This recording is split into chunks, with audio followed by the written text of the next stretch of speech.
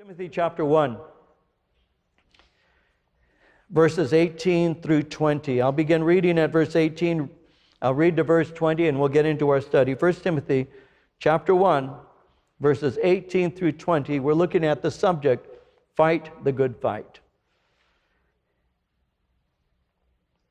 Verse 18, this charge I commit to you, son Timothy, according to the prophecies previously made concerning you, that by them you may wage the good warfare, having faith and a good conscience, which some having rejected concerning the faith have suffered shipwreck, of whom are Hymenaeus and Alexander, whom I delivered to Satan, that they may learn not to blaspheme.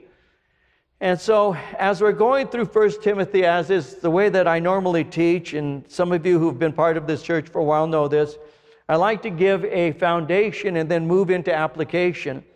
And so let me give you a context that we can view this passage by in order to understand what Paul would be sharing with this young man by the name of Timothy. So I want to begin today by asking a question, and the question is not one that I'm expecting you to answer. I'll supply the answer for you. But the question I would begin is this. What is the primary reason for Paul writing these letters that we have, 1st and 2nd Timothy? Why did Paul write 1st and 2nd Timothy? The answer is found in 1 Timothy 3, verse 15. The answer is to instruct believers in proper conduct in the church. That's why he writes this. And in 1 Timothy 3:15, he said it this way. He said, if I am delayed, you will know how people ought to conduct themselves in God's household, which is the church of the living God, the pillar and foundation of the truth. And so I want to begin my introduction today and establish the context by pointing that out. You see, the household of God, as Paul just said, is the church or the congregation.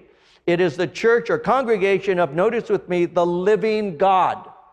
So the household of God, the church, is the congregation of the living God. This is the living God who is working actively and personally in the city of Ephesus. Remember that Timothy is a pastor of a church in the city of Ephesus, a city that has been given over completely to idolatry and commercialism. It was a huge city, as I've been mentioning to you in my introductions. And this is a city that's given itself over to occultism as well as the worship of Diana. And so when Paul's beginning to speak here, he's reminding us that the church is the foundation, it's the pillar of the truth, and the church is the church of the living God. So that is the living God who is working actively and personally in the city of Ephesus, but that would be in contrast to Diana, whose image was in the temple but did nothing for the people. See, that image that they had could do nothing to help. It was just an image. The image is dead, but God is alive. That's the point that would be made. You see, again, Ephesus was given over to occultism and idolatry, and their idolatry is useless. Diana did them no good. Diana could not be of any help to them when they were in need. And that's what idolatry is. It is worshiping a useless, lifeless idol. Psalm 115, verses 2 through 8 says it like this. Why do the nations say, where is their God? Which is what is being said right now about us, by the way. Where is their God? Our God is in heaven. He does whatever pleases him. But their idols are silver and gold, made by the hands of men. They have mouths, but cannot speak. Eyes they have, but cannot see. They have ears, but cannot hear. Noses, but they cannot smell. They have hands, but cannot feel. Feet, but they cannot walk. Nor can they utter a sound with their throats. Those who make them will be like them, and so will all who trust in them. Lifeless idols they cannot help in your time of need. And that's what Paul would remind us of, that we have the truth, and the truth that has been given to us by the living God, in contrast to dead idols who can be of no help. And so idolatry is useless. So in contrast to this, the church is the church of the living God and is the pillar and foundation of truth. So when he speaks of the church being the pillar, the church is a massive pillar upholding, preserving, and presenting the truth of the gospel.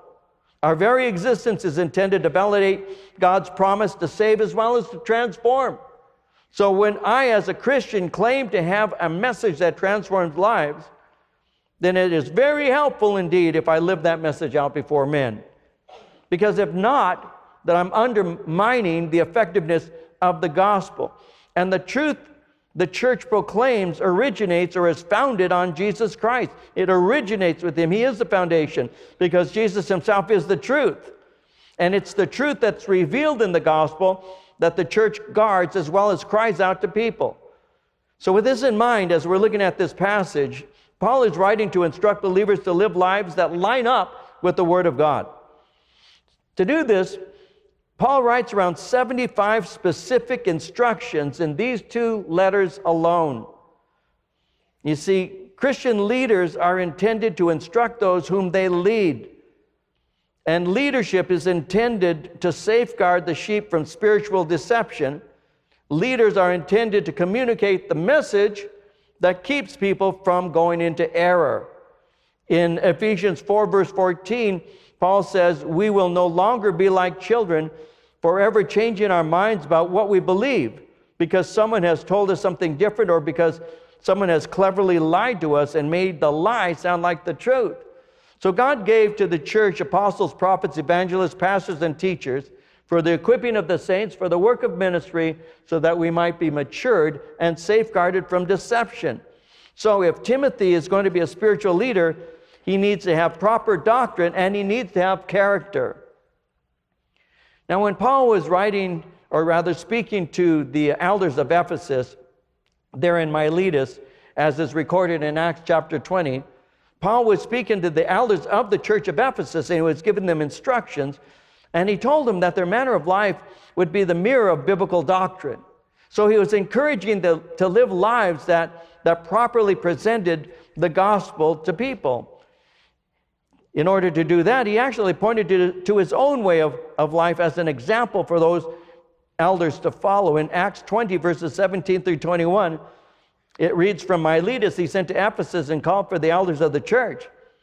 And when they had come to him, he said to them, 'You know from the first day that I came to Asia, in what manner I always lived among you, serving the Lord with all humility, with many tears and trials which happened to me by the plotting of the Jews, how I kept back nothing that was helpful, but proclaimed it to you and taught you publicly and from house to house, testifying to Jews and also to Greeks, repentance toward God and faith toward our Lord Jesus Christ.' But notice he had said, 'In what manner I always lived among you.' So he says, use me as a model. Imitate me even as I imitate Christ, is what he would tell the Corinthians in 1 Corinthians 11:1. I should say this very quickly.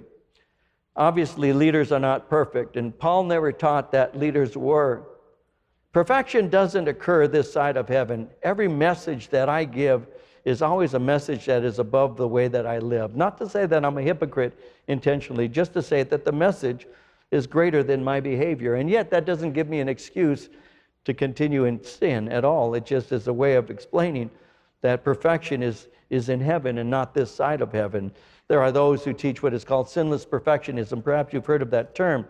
They say that you can become perfect on earth. And the ones who preach that, I would like to talk to their wives, because I rather doubt that that's true in their life. In the book of Philippians, I actually had mistyped on my notes Colossians, and it may be up there on the screen, I don't know. But it's Philippians chapter 3, verse 12. The Apostle Paul said, "Not that I have already obtained all this or have already been made perfect, but I press on to take hold of that for which Christ Jesus took hold of me." I haven't attained. The apostle himself would make it very clear. This side of heaven, perfection is not experienced. You see, often leaders are judged by a standard that many do not meet themselves. There are those who will hold pastors like me and others to a standard that they themselves don't apply to themselves. And it's interesting how people can be. because they do. They look at you as in a way that the Lord himself doesn't. The most important thing that we can do, all of us, is to do the best that we can and trust the Lord to work through us and keep proceeding forward. But sometimes people, I think, really do judge us by a harsher standard. I was gone this last week. I had the opportunity to go to the East Coast and to minister. I was in upstate New York. I taught at a men's conference on Saturday. Then I taught our services on Sunday. Then on Monday, I had the opportunity to leave at 6 in the morning to the East Coast, arrived that afternoon in New York, and attended a pastor's conference in upstate New York, taught twice on Tuesday, drove from Finger Lakes, upstate New York, drove to a place called Poughkeepsie in Orange County, which is a 4-hour drive, did the Wednesday night study. On Thursday, met with some pastors and staff. On Friday, drove to New Jersey, attended a conference, taught twice on Saturday, then drove from New Jersey to Manhattan, did the Sunday morning service for Harvest Manhattan. So we had a busy week. And on Monday, I went to breakfast, and I did something that I usually don't do. I took a picture of my breakfast. I know people love to see breakfast. I know you're just dying to see a picture of those eggs and all. And I actually did that as kind of like a joke. And I just took a picture of the eggs, and I wrote something like, okay, a food photo. Because there are a lot of people who hate those food photos, right? I'm sure I've got a lot of you who say, I don't care what you're eating. Well, that's why I did it. So, because it bugs people, and I just thought it was funny. So I took a picture of some eggs. So people begin, it's on Instagram, people begin to respond, and somebody responds telling me, don't you realize that there are hungry people on the face of the earth? And pastors are supposed to be humble.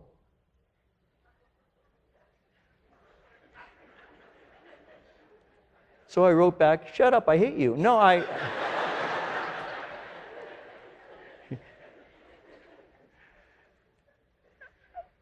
I still don't get it. I don't get it. I mean, we got nothing else to do other than to write dumb things like that. Maybe I shouldn't put photos of eggs. I don't know. Maybe I should have put bacon. But if I'd have put bacon, maybe some Jewish person would be mad at me. I don't know. I don't know. Don't you think it's time for us to lighten up a little bit? I think it's kind of crazy. I'm sorry. Maybe that's not the proper word. Somebody's going to write and say, you shouldn't say. Okay, that's just not right.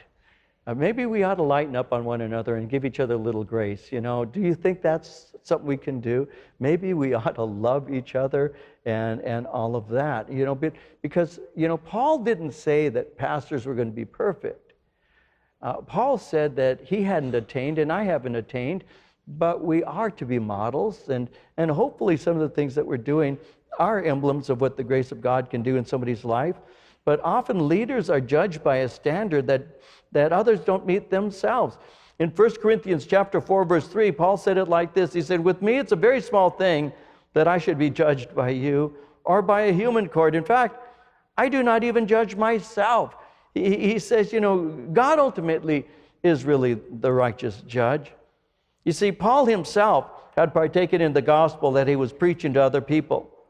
And he emphasized this when he reminded Timothy of his own salvation. Paul had been saved, and he was reminding him, we saw that last time, about how he had been the worst of sinners, and yet God showed his incredible grace to him. And so Paul had emphasized that when he reminded Timothy of his own salvation. He was called to be an apostle. And one who has tasted of the grace of God is encouraging one who is presenting the grace of God, who has also tasted of it. And that's what he's doing here in 1 Timothy. And thus, in verse 18, he gives him an order. Now, notice what Paul, this apostle, notice the order that he gives to this young man named Timothy, who is pastoring a church in Ephesus. In verse 18, he says it this way. He said, this charge I commit to you, son Timothy, according to the prophecies previously made concerning you, that by them you may wage the good warfare. So at this point, he gives him a charge. The word charge is a military word. It conveys urgency and response and an obligation to obey. If I have any military vets or currently active military personnel here, you know what that means. When you're given a charge, you're given a command, you don't have the ability to argue those commands. You're to fulfill the command. When the command is given, you obey. That's what you do. And that's the word that he's basically using here. He's saying you have an immediate response that you should be giving, and you're obligated to obey this command. This word charge is a word that is used 7 times in various forms in this letter. It's given in 1 Timothy 1, verse 3, verse 5, and verse 18. It's repeated again in chapter 4, verse 11, chapter 5, verse 7, chapter 6, verse 13, as well as chapter 6, verse 17. It's a military charge. He's saying this charge or this strict order I entrust to you, Timothy, as a faithful soldier. So, Timothy, you're a soldier in the Lord's military. You are engaged in spiritual warfare. Paul is saying, I have a heavenly order that you are obligated to urgently carry out. We need to remember that the Christian life is a prolonged battle. It has immense cost, but immense reward. And as soldiers, we are called by God to endure hardship. In 2 Timothy chapter 2, verses 3 and 4, he says, you therefore must endure hardship as a good soldier of Jesus Christ. No one engaged in warfare entangles himself with the affairs of this life, that he may please him who enlisted him as a soldier. He's saying you are in a battle, and the battle is spiritual in nature. Ephesians 6:12, we do not wrestle against flesh and blood, but against principalities, against powers, against the rulers of the darkness of this age, against spiritual hosts of wickedness in the heavenly places. It's spiritual in its makeup. That's why this message called the gospel must be free from error. We do not follow cunningly devised fables, Peter would say in 2 Peter 1:16. It has to be given properly, and so it has to be free from error. So that's why Paul would have said earlier in verse 3 to command some to teach no other gospel. That's why he would do that. You see, early in church history, false gospels began being taught, and what was happening, it was emptying the gospel of its ability to save and transform people. So Paul came out strongly against the false messages as well as the false messengers. In 2 Corinthians 11:4, he was speaking to the church and he said, you seem to believe whatever anyone tells you, even if they preach about a different Jesus than the one we preach, or a different spirit than the one you received, or a different kind of gospel than the one you believed. You're so prone to believe what these false teachers are saying, he said. You see, false teachers were beginning to alter the message. They were undermining the faith. And Paul gave warning about this. And there were very heavy warnings, by the way. In Galatians 1:8 and 9, he said, even if we or an angel from heaven preach any other gospel to you than what we have preached to you, let him be accursed, as we have said before. So now I say again, if anyone preaches any other gospel to you than what you have received, let him be accursed. Those are strong words. May he be cast into eternal judgment. Anathema. Now, Paul pointed out some errors that had begun to enter in. He speaks concerning the fact in verse 20 that these teachings are blasphemous. In chapter 4, verses 1 through 5, he points out that their teachings promote a false holiness by emphasizing outward behavior and asceticism. We'll see that when we get to that passage. And in 2 Timothy 2:17 and 18, their teachings were in error about resurrection. When Paul begins to speak concerning the origin of this, he says these are doctrines of demons. These are doctrines that originate with demons, in contrast to the truth that comes from Christ. So Paul is summing up the essence of the true gospel. He had pointed out in verses 14 and 15 of this chapter that Jesus Christ came to save sinners, and he alone gives eternal life. So Paul emphasizes the importance of this by reminding Timothy of a spiritual experience. He reminds him of the prophecies that went before him. There are times that the Lord,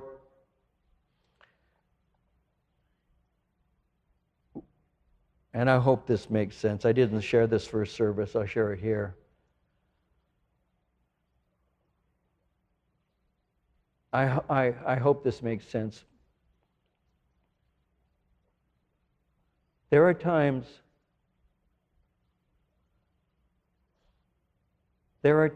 when the Lord can, and I'll develop this with you. This illustration is not something I shared today, but I'll work my way through it right now. There are times when the Holy Spirit validates His Word in a way that is uniquely supernatural. Uniquely supernatural. When our church was very young, I've shared this, some of you have heard this before, but when our church was very young, just a few months old, we had been evicted from the place that we were meeting because the pastor of the church that we were renting for our Sunday morning services believed that we were a cult because we celebrated the birth of Christ and because we had given an alternative to a Halloween observation by giving a hallelujah party for our children. And so they thought that we were Satanists, that we worshiped the devil, and they kicked us out of the church. And we were looking all around to try and find a place to meet. And the expulsion date was at the end of January. And we were looking all through the city of Ontario, even into Upland, to see if we could find a place, locate a place to use. And we had been unable to find anything. We had a small fellowship. We couldn't afford any of the rent that was being required of us. I mean, we were spending like $150 a month to rent this church and $100 a month to rent an office. And that was all we could afford.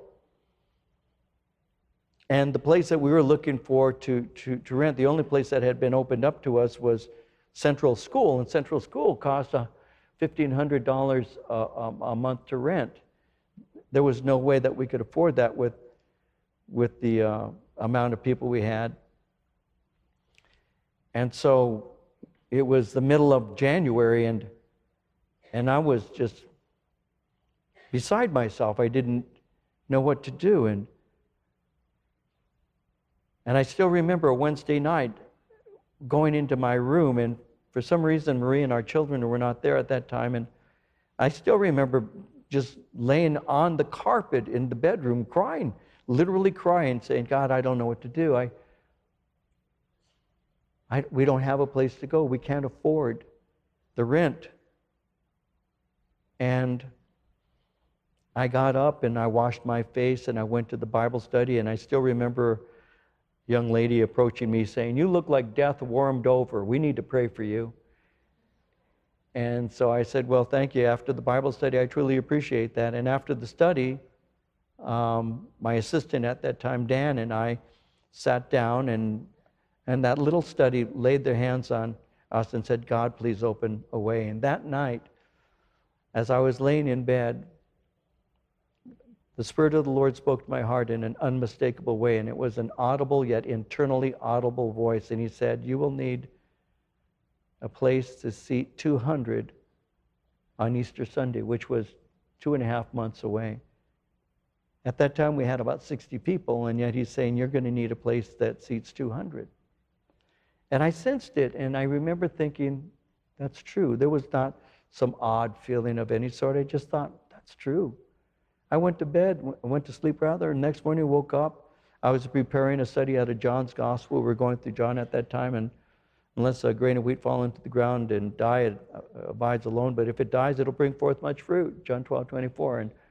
And I closed the Bible and I said, Lord, I am dead. I don't have an answer for the situation. I'm asking for help. And at that moment, the mailman came up and was dropping off letters, and the Spirit of the Lord once again spoke and said, your letter is here. Several days before, I had written a letter to Pastor Chuck Smith, and I had said to Pastor, we'd like to be associated with Calvary Chapel. And so the voice of the Lord spoke to my heart and said, your letter is here.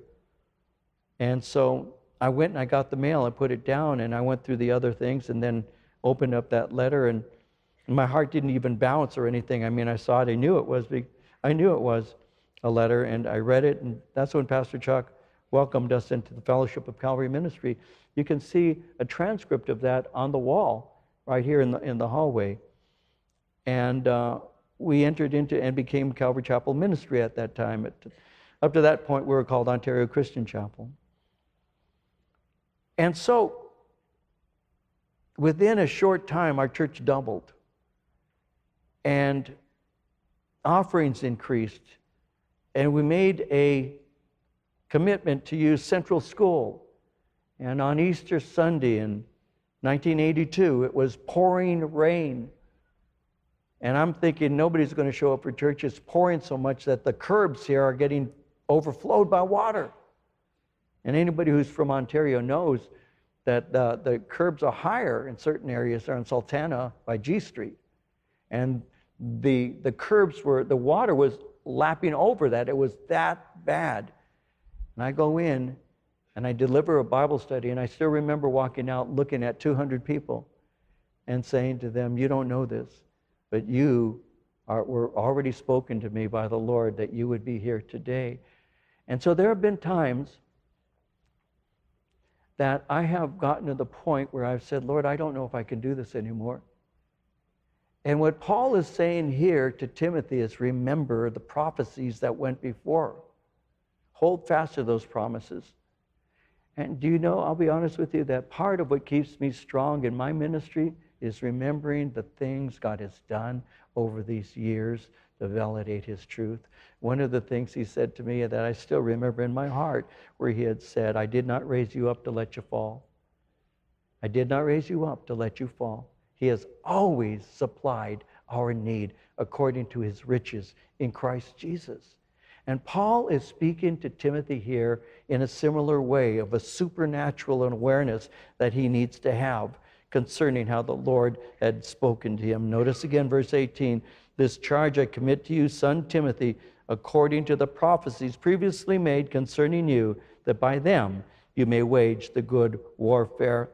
In 1 Timothy chapter 4, verse 14, we see there that the elders had laid hands on him and had actually prophesied over him.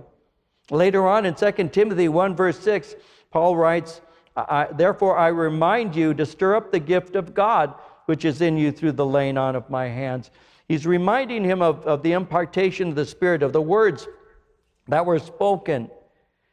You see, God gave to the church in its early beginnings prophets.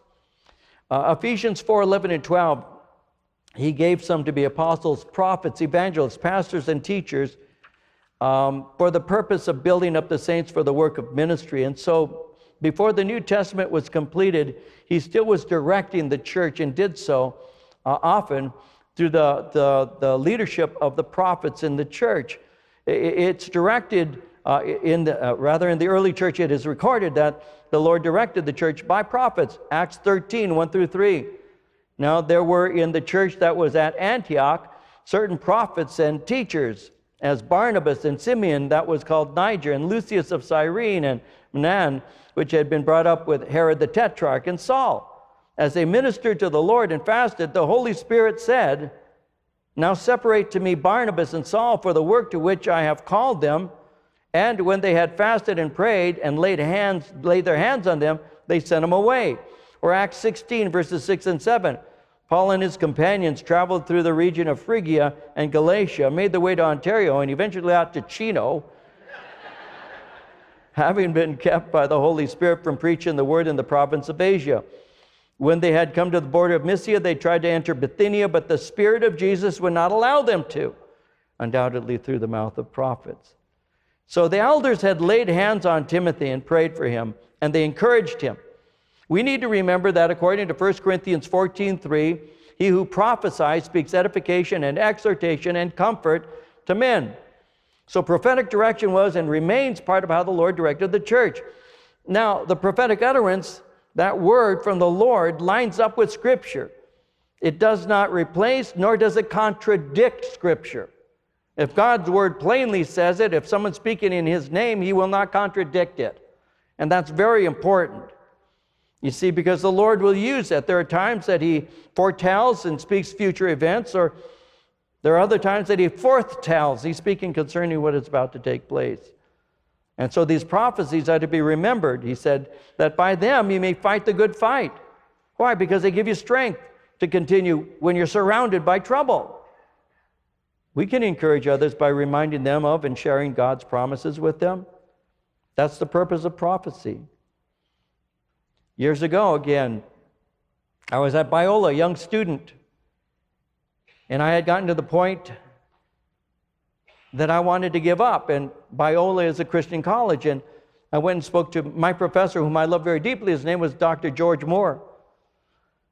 And I spoke to Dr. Moore, and I said to him, Dr. Moore, I want to back out of this whole Christian life. I am so shattered and defeated, and I just want to step away.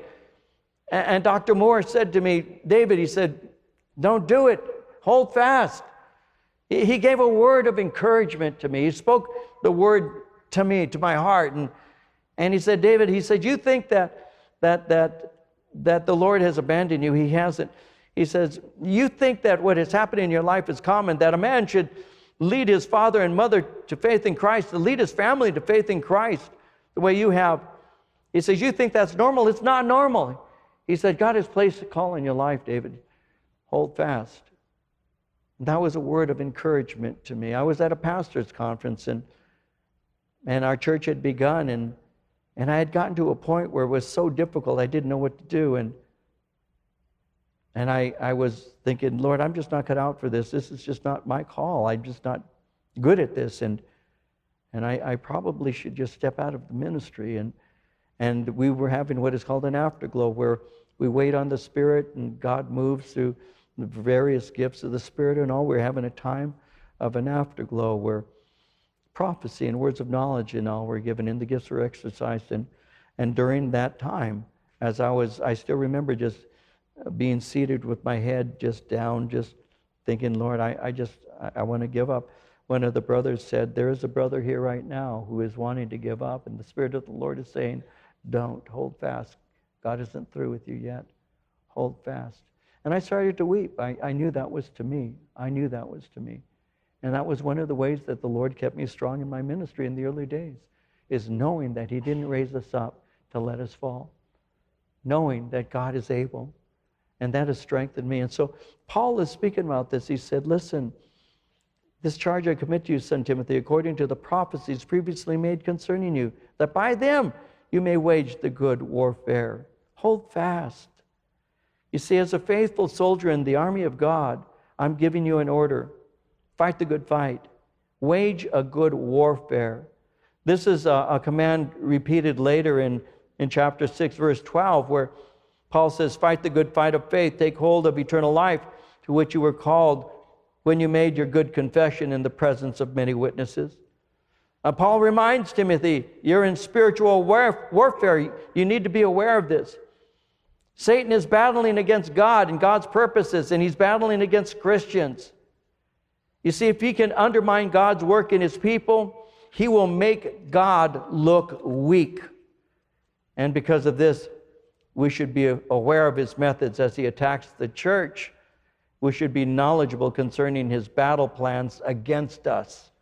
In 2 Corinthians 2:11, Paul said, we're not ignorant of the devil's devices. So Timothy, remember, God's desire is to rescue the lost. That's why Jesus Christ came, that he might bring salvation. In Luke 19, verse 10, the Son of Man has come to seek and save that which was lost. So wage a good warfare. Be aware that you're in a battle for souls. And as a minister, Timothy, be aware of the fact that Satan will undermine your work and try to undermine the gospel. Remember that he attempts to keep unbelievers blind to its saving message. In 2 Corinthians 4:3 and 4, Paul said, if our gospel is veiled, it is veiled to those who are perishing, whose minds the God of this age is blinded, who do not believe, lest the light of the gospel of the glory of Christ as the image of God should shine on them. He wants to keep people blind. Secondly, he intimidates a believer to keep them from sharing the gospel. Don't be afraid of the faces, God says to Jeremiah. I'm with you. Go forth and speak the word. And don't be nervous about how they respond. Just be faithful. You see, Satan wants to convince the messenger that God's word is not what people need. Satan will whisper into the ear of a pastor and say, well, the Bible's boring. It's not relevant. What you need to do is entertain, but don't preach the word. And yet in 1 Timothy 4:16, it says, take heed to yourself and to the doctrine. Continue in them. For in doing this, you will save both yourself and those who hear you. Don't water it down. Preach it as it truly is. If there's been a time when the gospel needs to be preached, it's now. If there's been a time when fearless preachers ought to be taking the pulpit, it's now. Instead of watering it down to make people who can't handle the truth, make them satisfied, we ought to be saying, this is what God says. He can transform your life through the gospel, but if I minimize its demands, you'll never be a child of God. So we need to preach the truth in love, but we need to preach it nonetheless, especially now, especially as the days are getting darker and people are looking for alternatives to Christ. No, the gospel changes life. It transforms people. And like Paul would say to Timothy, if it took a persecutor of the church, an insolent man, an injurious man, and transformed that man into a courageous apostle, a man who was taking the word of God out to the world, Timothy, hold fast to that and do the same.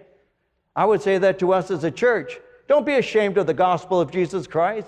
Don't be ashamed to tell people that Jesus Christ transforms life. Don't be ashamed of the gospel. Speak it forth and watch what God will do. He changes lives to the power of the gospel. And never forget that. Jesus Christ transforms people. Don't try to entertain people. Teach them the word. A third thing is you must remember that Satan will go after the most difficult target. He tries to undermine and destroy a genuine believer's trust and faith in God. He'll go after the hard target, not the easy one. The one who's backsliding, the one who's lukewarm, is really doing more on his behalf than for God's behalf. He goes after the warrior. He goes after the man or the woman of God who wants to stand up for Jesus Christ in this age. He goes after that one. They're the harder target. He wants to take you out. So when you've seen this, when you have said, Lord, use me, that's when it seems that you're being abused. When you say, God, I want to grow, that's when it seems that you're being stifled.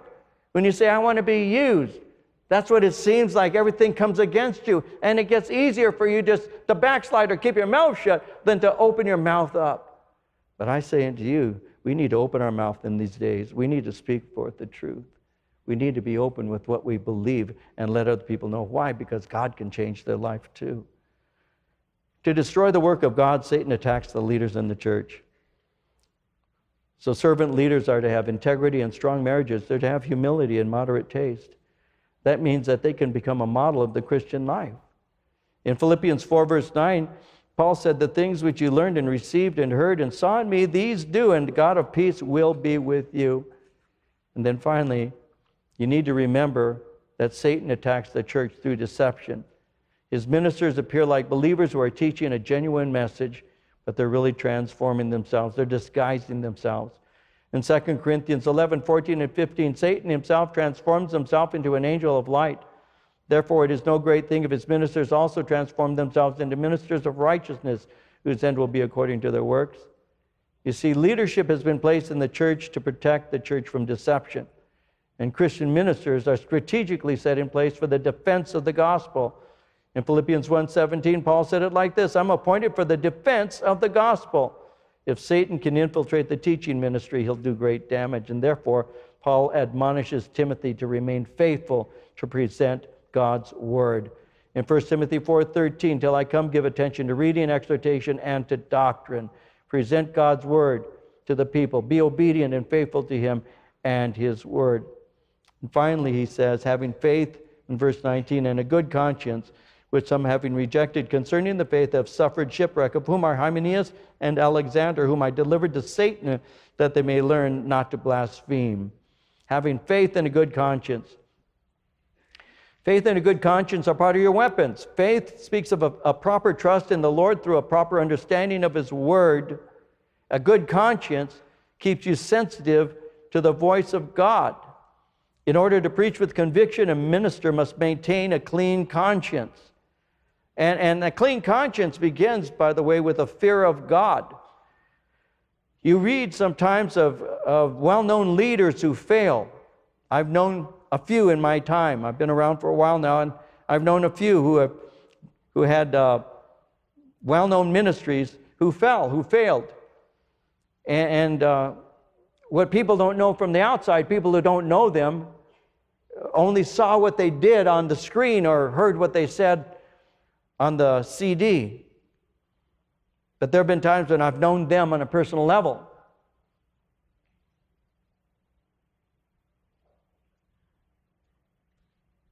How do I say this? And I've seen that they don't live what they teach. And I'm not completely surprised when things are done, things are discovered. And I've seen that. The fear of God is not in some people. The fear of God is what gives to you knowledge. The fear of God leads to life. And the mark of a person who doesn't know God is there's no fear of God in them. And when a person begins to rely on their own strengths, their own eloquence, their own intelligence, when they begin to rely on their own strategies and their own attempts to do certain things that are spiritual, when they rely on their own flesh, it just isn't going to work. It does not work. And when you don't guard your life, when you don't have a healthy fear of God,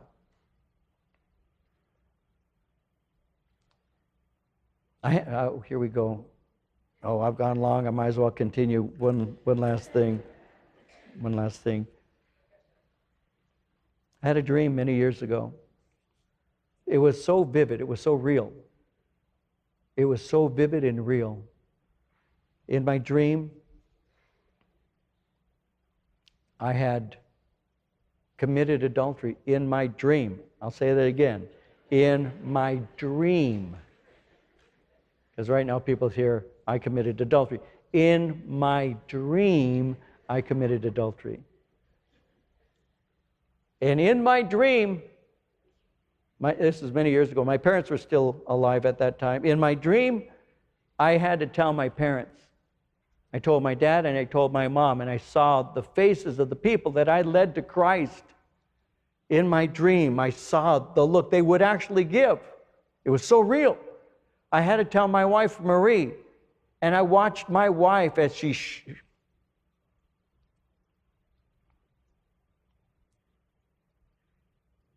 I had to watch my wife as she broke in front of me. Broke. All that admiration and love that she had for me was gone in a second. And then I had to tell my children in my dream. And I watched their faces as they... And I woke up. No, wait. I had to tell the church. I had to stand up in the church and I had to say, I have failed. And I saw the members of my church. And I woke up. And I said, oh God, thank you for showing me what would happen if David Rosales was to fall. I will not. I will not fall. I will not fall. I will stay strong in you, Lord. I don't want to lose all that God has given to me. For what? For what? And my God is a holy God. And He will expose my sin. Thus, Lord, may I walk in your fear. Timothy, walk in the fear of the Lord. Give the word of God as a man of God. Be aware of what's going on around you. Fight the good fight of faith. Because there are some who have walked away. We'll close with Alexander and Hymenaeus. He says, whom I delivered to Satan, that they may learn not to blaspheme. When he says, I've delivered them to Satan, remember that the church is looked at as being the household of God. When he says, I delivered them to Satan, what you have is you have the church pictured as the place of the body of Christ, and it is set apart as God's kingdom, and then outside of the church is the kingdom of the world. Somebody said it like this: there are but two kingdoms recognized in Scripture, the kingdom of God, the church, and the kingdom of the world, which is under the sway of Satan. This would mean to exclude a man from one is to subject him to the dominion of the other. So he said, enact church discipline, remove them from their presence. They're no longer to be there. They're leaven that is going to cause the whole church to become infected with the sinfulness. Remove them. He said, I have removed them. I delivered them to Satan that they may learn not to blaspheme. By enacting church discipline, I've removed their influence from the church, and they're going to need to learn not to be blaspheming against God, not to be speaking things that are ill concerning the Lord, not to be speaking in ways that do not give honor and glory to God, that are not accurate. And that's what church discipline does. Church discipline is enacted. You have corrective discipline where you have to remove them. You have preventive discipline, which is the teaching of the Word. You teach the Word of God to prevent the corrective action. Because when the Word of God goes forth, people are being equipped. If they reject God's Word, then you have to bring in the corrective. You begin with preventive by teaching, and you have corrective when they violate. And these two individuals, Hymenaeus and Alexander, were delivered. They were excommunicated in order that the Lord might work on them, and prayerfully they would repent and learn not to blaspheme.